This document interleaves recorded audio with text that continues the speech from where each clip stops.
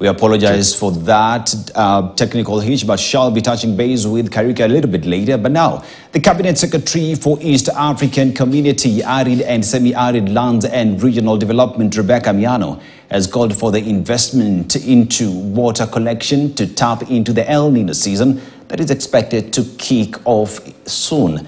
Now, speaking during the meeting of the Frontier Counties Development Council, FCDC, here in Nairobi, the CS proposed water harvesting to bridge the existing gap and solve drought challenges.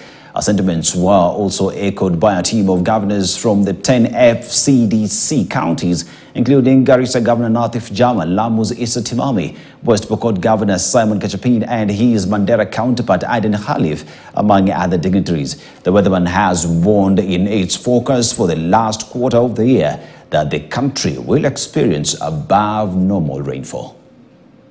We are now discussing excessive water in counties with water scarcity.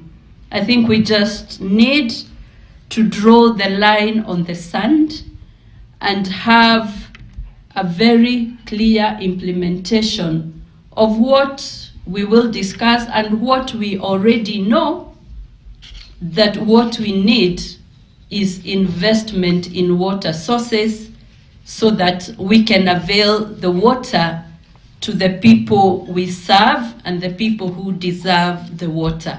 And let's hope that this time we can move from this board meetings and conferences and forums into really getting serious solutions to matters water, particularly given that we're now heading or rather looking forward to some kind of rains, heavy rains.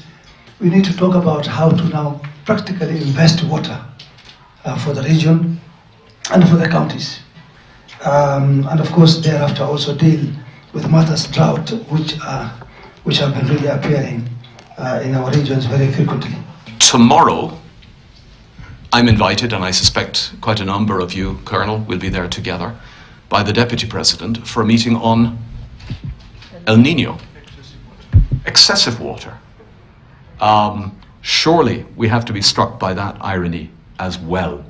We are moving, because of climate change, from 3 years of no water at all to what looks like being 3 years of excess water.